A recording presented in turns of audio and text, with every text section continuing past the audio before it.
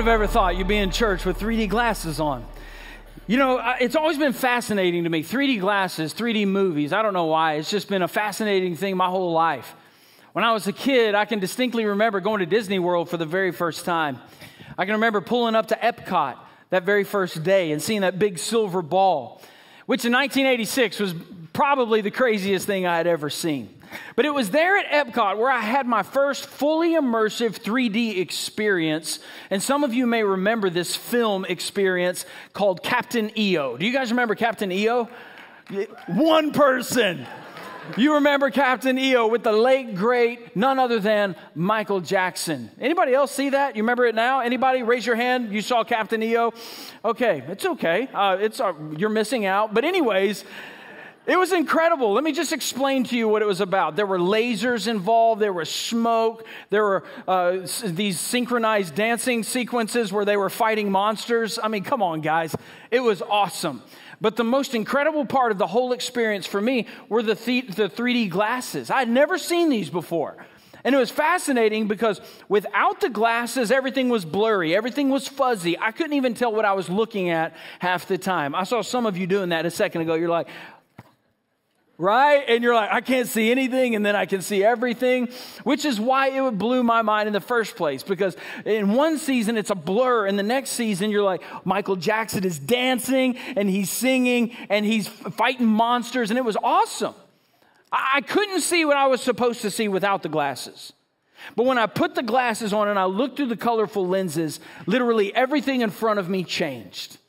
Hey, today we're kicking off a 3-week series that I want to call Beyond Imagination. And throughout this series, I want you to see when you look through God goggles, and when you look through and see the world as God sees the world, you're going to see things that you could never see on your own. There's something about it. When you start looking through His lenses instead of your lenses, it's amazing how everything changes. Would you agree that there's a big difference between our vision and God's vision? There's a big difference between what we want to do and what God wants us to do. But I can promise you this. Every single time, God's vision is greater than our vision. Hey, no matter what you're talking about, if you've got your perspective and God's perspective, your vision and God's vision, His is going to be better than yours 100% of the time. How many of you would love to know God's complete, clear vision for your life? Would you just raise your hand? That's about 80%. Some of you are like, no thanks, I'm good. How many of you would love to know God's vision for your family, God's vision for your kids, God's vision for your church? You just want to see what God sees. I'd say that's most of us here today. But I think the real question we should be asking isn't just, what's God's vision for us? A better question, a question that I think we should be asking is this: when God does reveal His vision, will I be faithful in fulfilling my mission? Because it's one thing to see it, it's another thing to move towards it. If you have your Bible, I'd like to invite you to join me in the book of Nehemiah.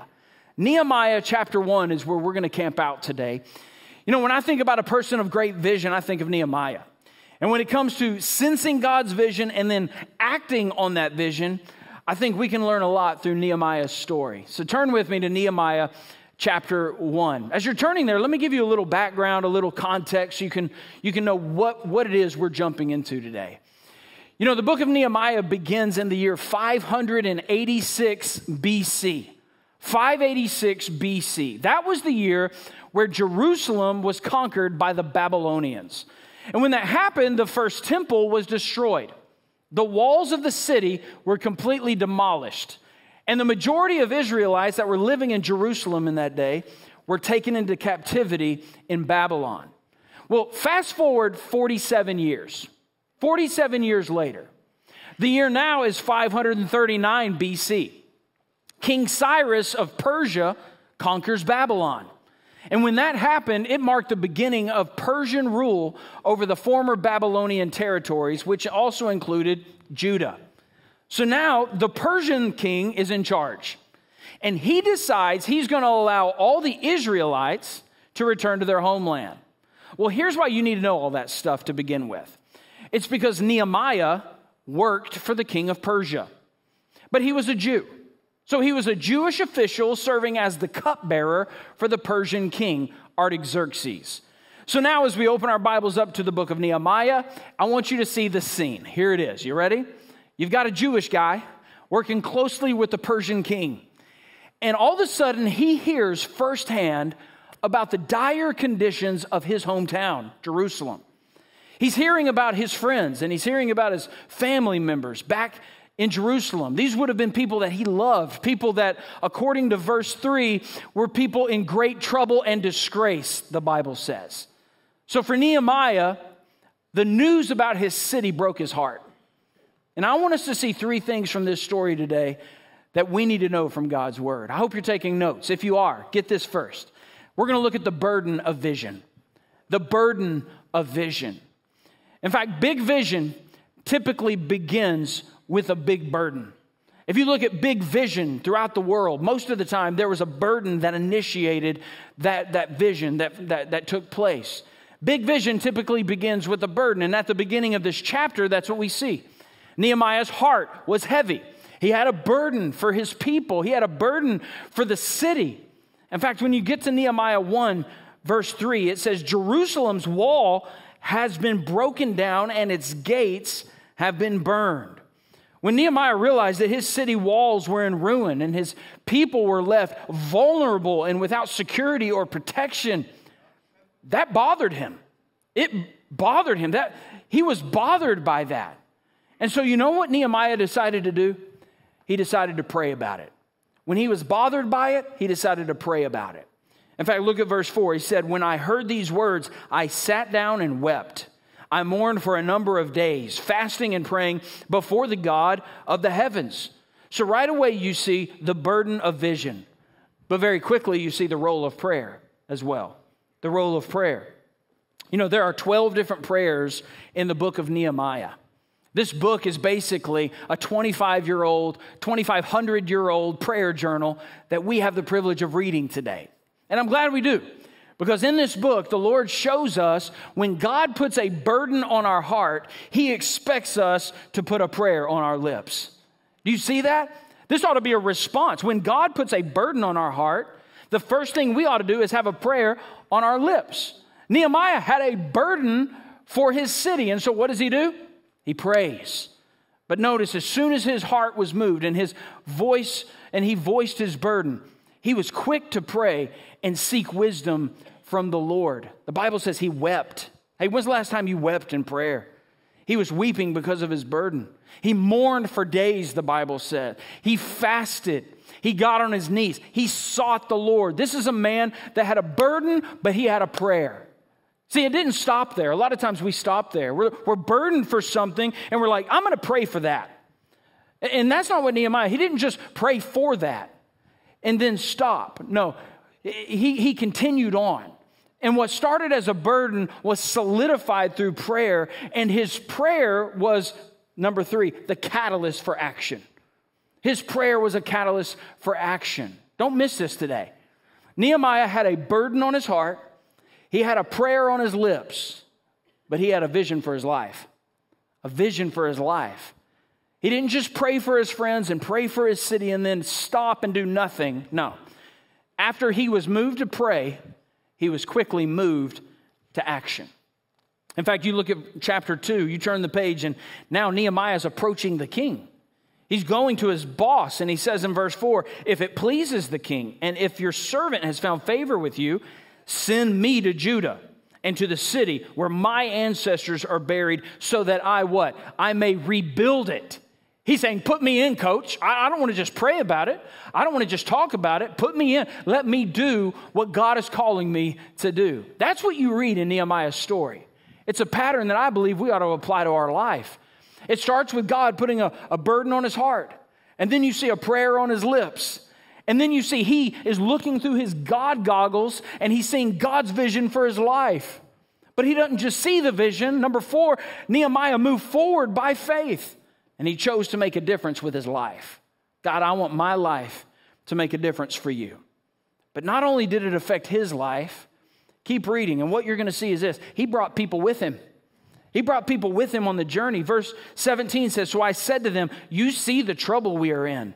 Jerusalem lies in ruins and its gates have been burned. He say, come, let's rebuild Jerusalem's wall. He's waving them on so that we will no longer be a disgrace. I told them how the gracious hand of my God had been on me and what the king had said to me. And they said, let's start rebuilding. And their hands were strengthened to do this good work. It wasn't just Nehemiah by himself. No, the people of God went with him. Hey, get this today. God's vision will always move God's people. If you agree with that, say amen. God's vision will always move God's people. If you're not a people of God, if you're not a person of God, you may not be moved by the vision of God. But if you are God's people, you will be moved by God's vision. Has God ever called you to do something you just didn't want to do? Shake your head if you've been there before. You're like, yeah. You know, there's a lot of times where God calls us to do something that just wasn't part of our plan, something that we just don't want to do. In fact, I'm doing it right now. Did you know when I was growing up, the only thing I ever told the Lord, I will not do this, is this right here? I'm dead serious. My whole childhood, because I was a preacher's kid. People are like, one day you're going to be just like your dad, and you're going to preach, and I was like, no, I'm not. I'm just telling you straight up, I'm not going to do that. And there were times in my prayer closet, I'm looking at the Lord saying, I don't care what you call me to do, I ain't doing that. Amen? And if you've ever done this, you understand why. Amen. But that's the only thing in my life I've ever said, I will not do that. And the reason that is because I had my own plan for my life. You know, sometimes your plans, they get in the way. And I had a plan. When I went to college, I had it all. I had the path figured out. I was going to college. I was going on the pre-law track. I wanted to become a lawyer. I wanted to find myself in the courtroom. And ultimately, I was hoping that a law career would lead me into politics. My goal was to go to D.C. and to be with all the crazy people in D.C. That's what I wanted for my life. And praise God, he had another plan. But that's what I wanted. That was my goal. And the whole time I'm wrestling with these goals, I'm also wrestling with this call to ministry. Because in the back of my mind, in the back of my heart, I always sensed that he was calling me into ministry. But to be honest, I didn't want to do what God was calling me to do. I know that's not super spiritual to say that. But some of you understand where I was at. I didn't want to do what God was calling me to do. You know why? It's because I knew God's vision was going to move me. It was going to move my priorities. God's vision was going to change my plans. It was going to require sacrifices on my part. And to be quite frank, I didn't want to sacrifice. You ever been there before? That's where I was. But you know what I did? I prayed about it. And it was through prayer that God confirmed my call. Don't miss this today. When it comes to fulfilling God's vision, prayer should always precede action. Prayer should always precede action. If God's calling you to do something, he loves to confirm his call through prayer. He loves it when you seek his face and seek his wisdom. He loves it when you come to the Lord in prayer. But let me just say this. Once God confirms his call, and once God tells you this is what you should do, or this is where you should go, or this is what you should give, he expects you to move no matter the cost. And a lot of times that's where we get tied up because we don't want to do what God's calling us to do. See, God put a burden on Nehemiah's heart, but he also had a plan to move Nehemiah's feet. He was taking him from a steady job, working with this king, and he was mobilizing him for leadership, mobilizing him on a mission that he may not have come up with on his own, but God was calling him to do something great. Listen, pursuing God's vision will always require action. And we need to know this today. Pursuing God's vision will always require action. You say, well, Jordan, I'm not in an action mode. I'm in a wait mode. You know, I read Isaiah chapter 40, and it says, those who wait on the Lord, he will renew their strength. So I'm just going to sit here on a park bench and do nothing, and I'm going to wait for the Lord to strike somebody with a lightning bolt or move me or whisper in my ear. And let me just tell you something. That's not what it means to wait on the Lord. When you look up that word wait in the Hebrew in Isaiah chapter 40, it's the Hebrew word quava, and it literally means to be bound to something. It means to attach yourself to something. To wait on the Lord is like signing up for a three-legged race where it's you and God connected to one another. And to wait on him means you are connecting yourself to God. And now, because you're connected, you're bound to God. When he goes, you're going.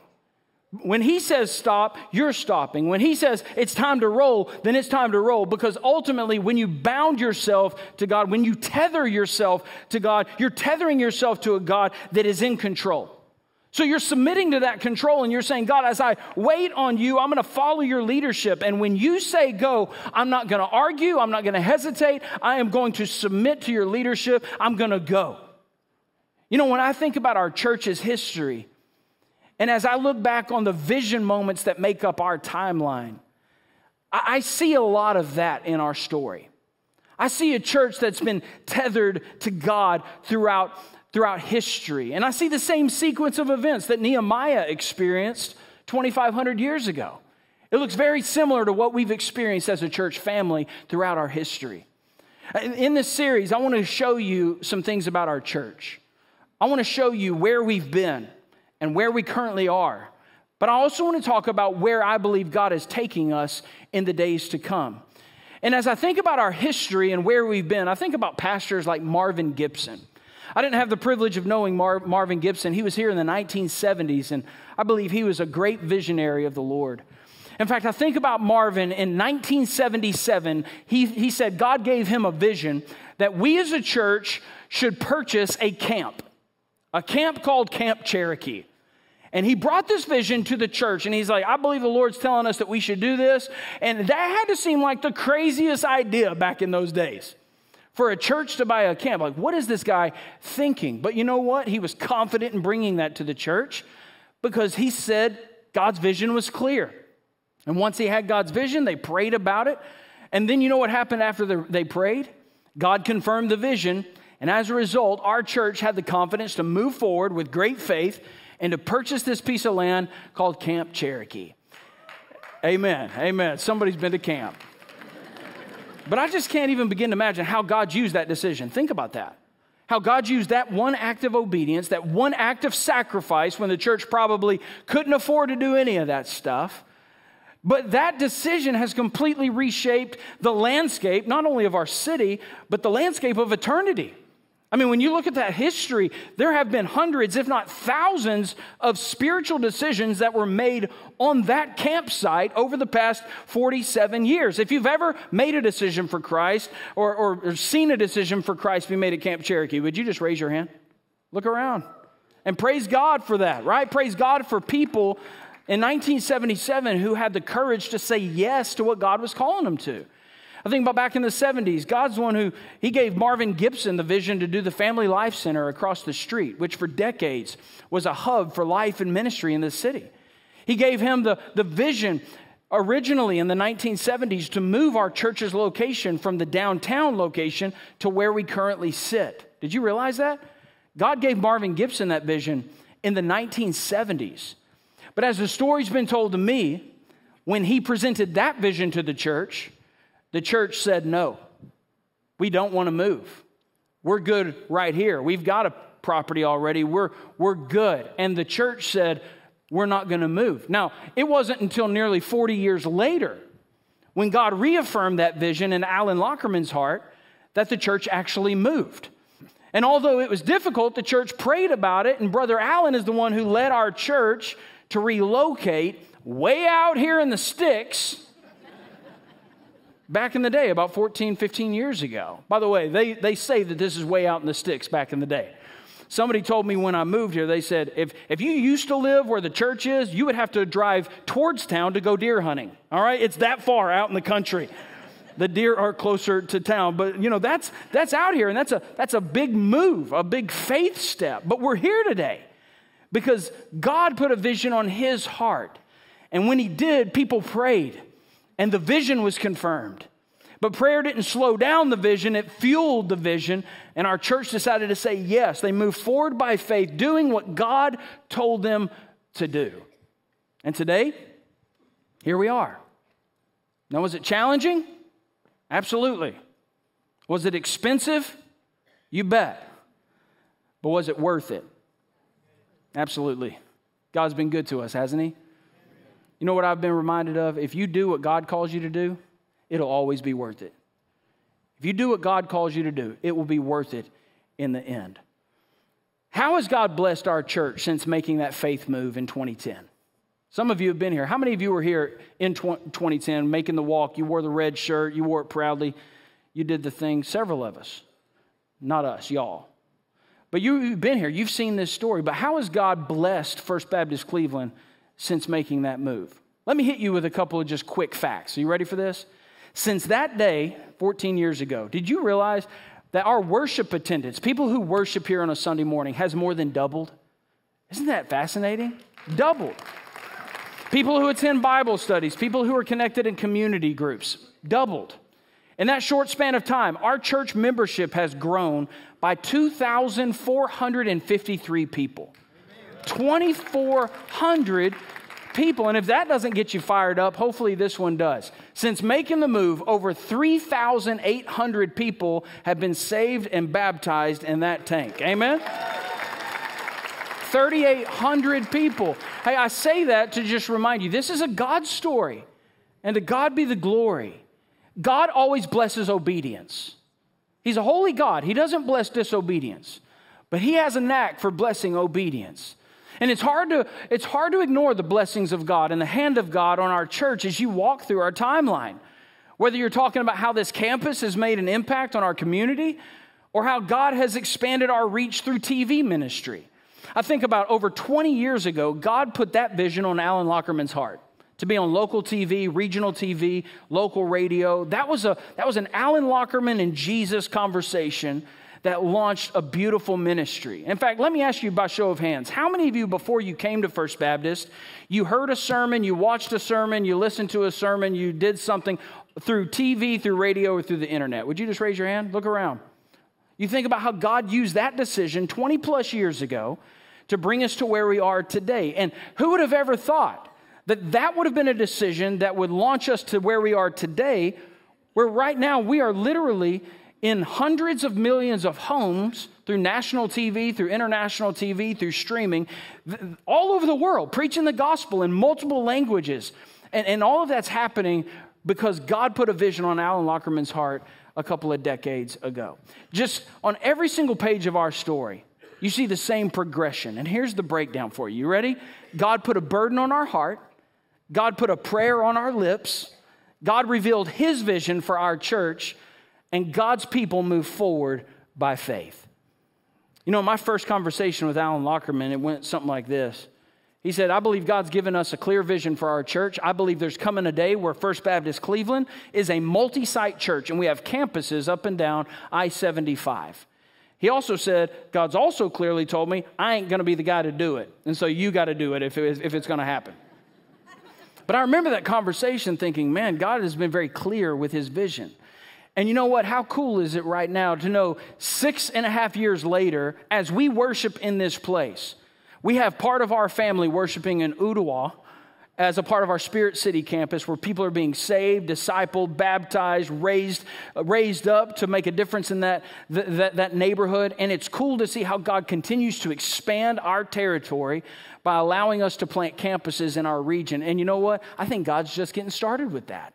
How cool is that that's a vision, amen, that started a long time ago. But that's how it works. You say, how did that happen?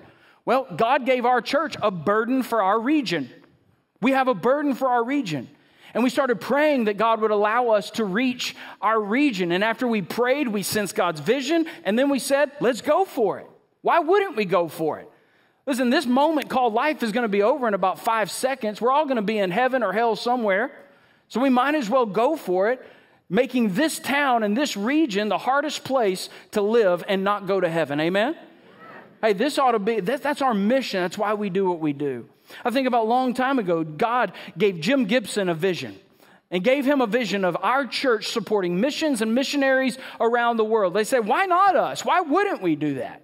And yet today, as we worship, we are being represented in 19 different countries on 6 different continents doing the work that Jesus commissioned us to do 2,000 years ago.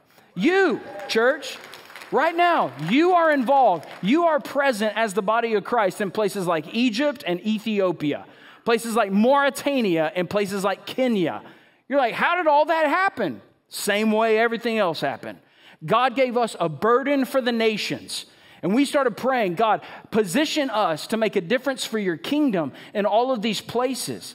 And then he solidifies his vision through prayer. And then we as a church decide we're going to go for it. Why wouldn't we go for it? Listen, in 2018, that's when we showed up. And very quickly, we could sense and see that we were right in the middle of a God story. We could sense that God had a vision and a plan for this church. And so we quickly relaunched something called the Generations Campaign, Generations Phase 2. The building where we initially launched in 2010 was Generations Phase 1, but we knew that God still had some work to do. And so we launched into this vision that was a great faith journey, and it was designed to expand this campus so that we would be prepared to reach even more people and make an impact in this city for decades and decades to come. So how did that happen? Well, you guessed it. It began by having a burden for our city.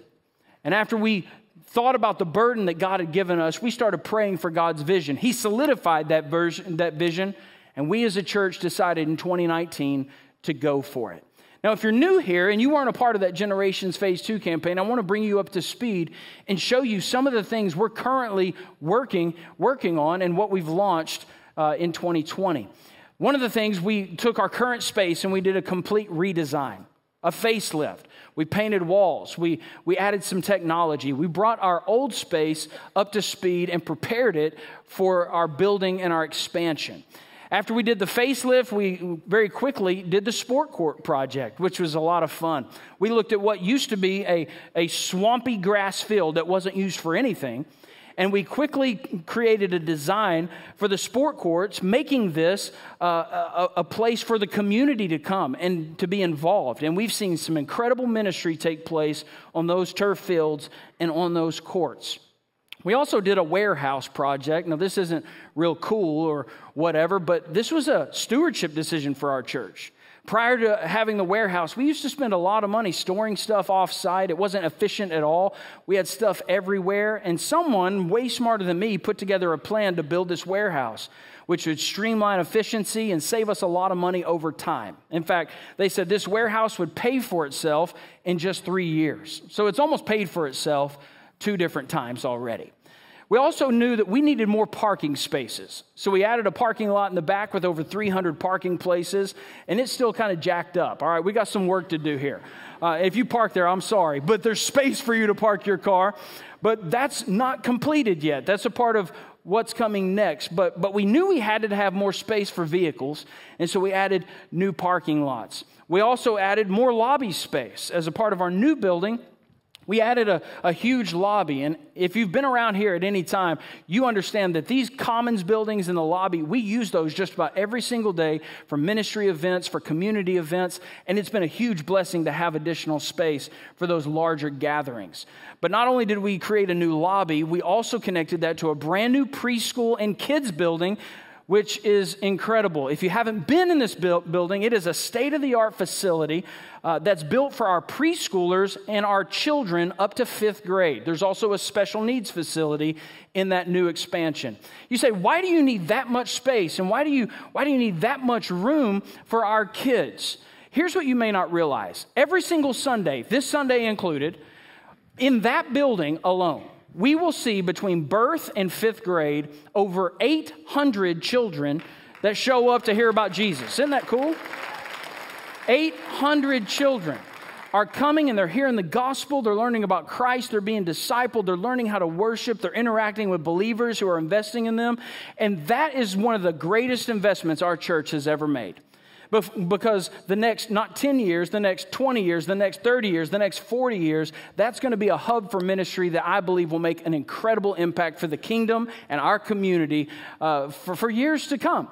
And not only did we create a bunch of classrooms, here's the thing. I believe that for a kid, church ought to be a lot of fun.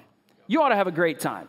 And if you come here, I want this to be the most fun place that you'll be all week long. So we made sure that happened a couple of different ways. One of them, we created an awesome indoor playground. Now, this playground ain't Chuck E. Cheese, and it's not just Chick-fil-A. This thing is actually rated to have 120 kids playing at the same time. Now, if you're a volunteer and there's actually 120 kids there, I'm just going to tell you, y'all need to leave, all right? Because it's crazy. It's wild. But this right here is an investment in fun and making sure that kids want to go to church. We also created a cool outdoor space for our children, which is, it's turf field. It's a place for them to run wild and burn energy before going home with you. But we just see that as an investment in the next generation. And we already see how God's using that facility in an incredible way. We also created a new courtyard. This was wasted space. This was space in between buildings. And we put a little bit of a strategic plan together for this to be a place where receptions could happen, Bible studies, gatherings. There's also a porch on the second deck here with rocking chairs. We see people spending time with the Lord and having discipleship conversations on that deck every single day of the week. And so that courtyard has been a blessing as well. We also renovated old space and created what we currently call the senior adult wing. This used to be where the children were, but we put some elbow grease and some paint and some carpet together. And now this area, it's actually not senior adults. We were going to call it the senior adult wing, but we figured out that senior adults don't like to be called senior adults. And so we call it the adult wing or the old people place, whatever. It's all whatever. You call it whatever you want. It doesn't really matter. But it's awesome to have more space for our church to gather, and it's been a huge blessing. Last but not least, we added a massive cross to the front of our building, and it was, You say, why do we do that? Well, we did that because we wanted to send a massive message to our community, letting them know everything that happens in this place is because of Jesus. Jesus is the center of every single thing that we do. So this entire thing started because God put a burden on our hearts. We as a church have a burden for this city. We have a burden for the lost, a burden for the hurting. We have a burden for those who are vulnerable and have a real need for Jesus in their life, in their marriage, in their family. And so that's why we do all the things that we do. But you know what? That burden, it led us to prayer. And our prayers confirmed God's vision. And God's vision led us to respond in great faith. And today, we find ourselves smack dab in the middle of doing what we believe God has called us as a church to do. And hear me when I say this. We are not finished. In fact, we're not even close to being finished. We're just getting started. And understand, in order for us to take our next steps of faith, every single one of us are going to have to get more involved. Hear me like it's just me and you talking right now. Every single one of us are going to have to make more sacrifices. Every single one of us are going to have to dig deep and get even more generous. We're going to have to prioritize eternity in different ways. And we're going to talk more details regarding what that looks like beginning even next week. But when we started this faith journey, we knew if God blesses this, we could potentially run into some space issues. I mean, you start building all these buildings and expanding this territory, and you invite all these new people and these new families, and people start coming. But then we realize very quickly that we can very quickly run out of space here. And praise God, we have. Praise God that new people have come. In fact, if you started coming to First Cleveland since 2020, would you just raise your hand? Look around the room. You started coming in the last 5 years. Hey, praise the Lord for that. That's what we prayed for. That's what we were building for, and we're glad that you're here. But we knew that we could potentially run into a problem because now we have all these new kids coming and new families getting involved, but this room right here couldn't be expanded, so this became our lid. And so this right here for me started as a huge prayer need. And every single day I committed to praying that God would give us vision that would allow us to prepare for more people. I used to pray, Lord, if you choose to bless this work, then how are we going to accommodate the increase? And I remember after praying that several weeks, I remember when God answered that prayer. It was like it was just me and God. You ever had one of those moments where it's so clear? It's almost like God picks up the phone and he calls you and he's like, hey, I'm here to talk about what you want to talk about. That's what this moment was for me. And he didn't speak audibly, but it was like God was speaking directly to my heart that day. And this is what he said, Jordan, I've got a solution to this upcoming problem, and here it is. Are you ready? I was like, yes, I'm ready. He said, Jordan, for a season, I want you to preach 4 times on Sunday instead of just 3. And I immediately responded to the Lord that day, and I said, I'm sorry, I think you have the wrong number. And I hung up. I was like, no. No way, right? But in all seriousness, I want you to remember what we just said. If you do what God tells you to do, it'll always be worth it, right? We say God blesses obedience, right? And so if he blesses obedience, here's what that means to me. Most of the time when God calls us to obey, God's actually calling us to sacrifice. When he calls you to obey, most of the time, if you track it, you'll see he's calling you to sacrifice. But how cool is it to look back and to see how God's blessed our obedience and to see how God's blessed our sacrifices? He has. In fact, as a result of launching into 4 campuses, you might find this interesting. In fact, it was just in January we opened the kids building. So if you look at the last year, we've actually got 5 services now if you count the loft at 10:15. But who's counting? When we made that move, our church as a result is now experiencing what I believe is the greatest season we've ever had. Because if you track it back and look at just a year ago today, and then look at where our church is today, did you realize that our church has grown by roughly 1,000 people in Cleveland, Tennessee? Is that not incredible? 1,000 people. That's happened in a year.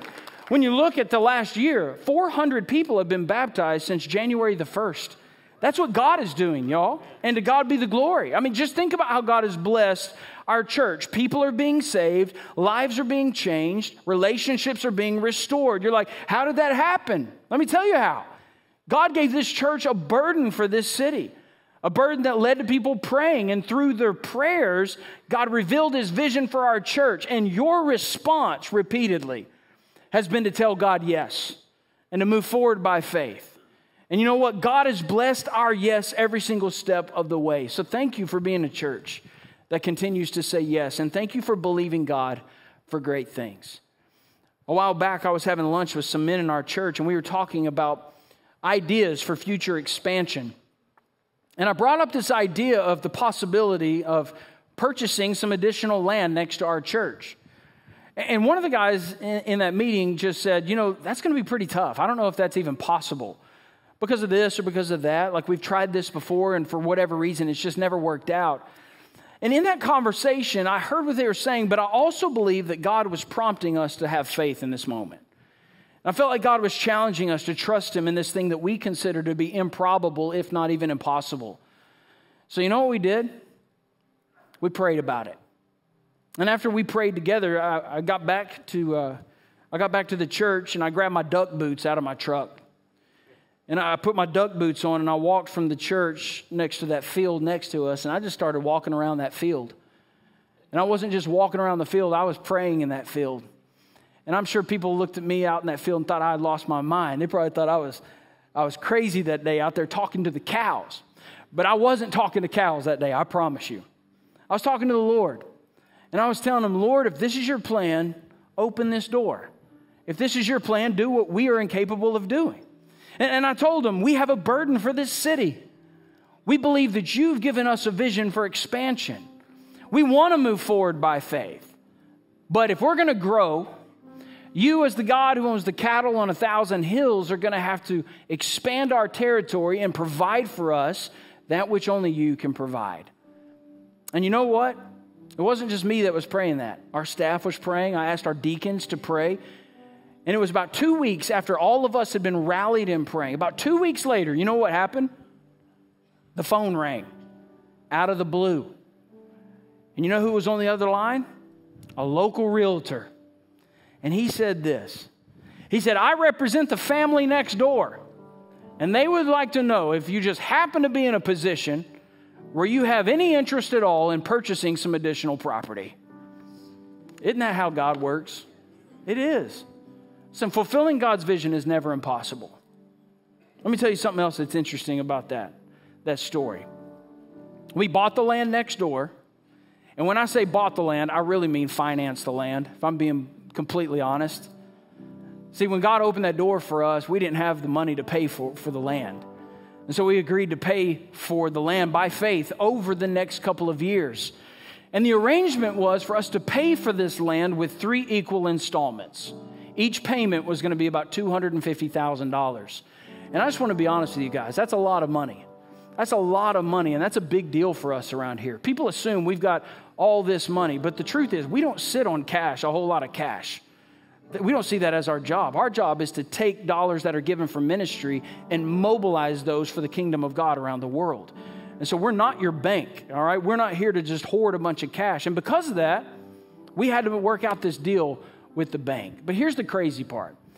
Our second payment for that land is due next month. And very few people know this story. Our finance people certainly know it because they're crunching numbers and they're praying and trying to prepare for this upcoming payment. But here's the part I wanted to share with you today. Only a couple people know this. But a couple weeks ago, a lady called the church, scheduled a meeting with our executive team. And she said, I've been coming here for years. I'm very active, but I'm really not even officially a member of this church. But this is home for me. This is where I'm fed. This is where I belong. And I believe the Lord has brought me here. And then she went on to say this. I believe God wants me to do my part. Get this. I believe God wants me to do my part to help pay for that land next door. She said, I feel a burden and I feel a responsibility to eliminate that debt as a part of this family. And then she ended with this question. She said, would a check for $200,000 help our church accomplish the mission? Isn't that good?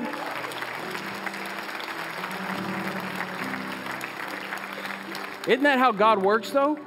Listen, fulfilling God's vision is never impossible. It's only impossible if we say we are unwilling to do our part. That's when God's vision becomes impossible. When God's people say, let's hope somebody else does it, but I'm not going to do it myself.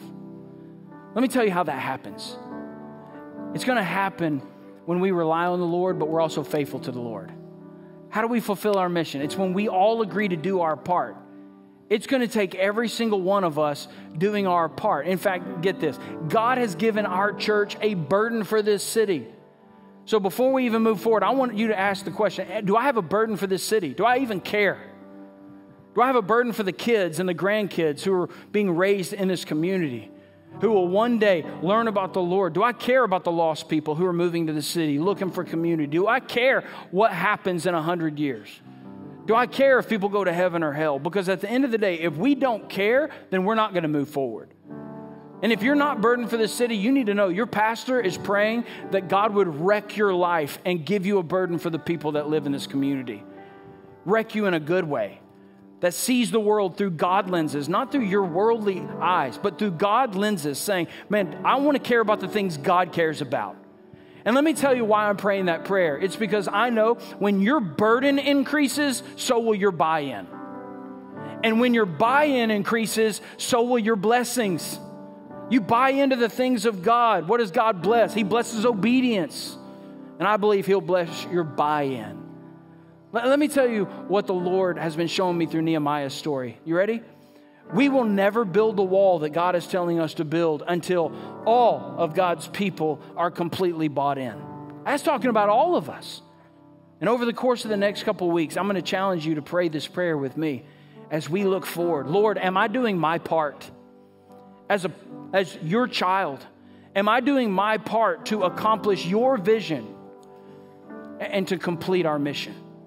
Because when we can all answer that prayer and say, yes, I'm doing my part, I'm doing what God put me here to do, then the wall's going to be built. The wall's going to be built, and God will be glorified. If you agree with that, say amen. Hey, would you just praise God with me today and thank Him for being a part of a church that He's blessing?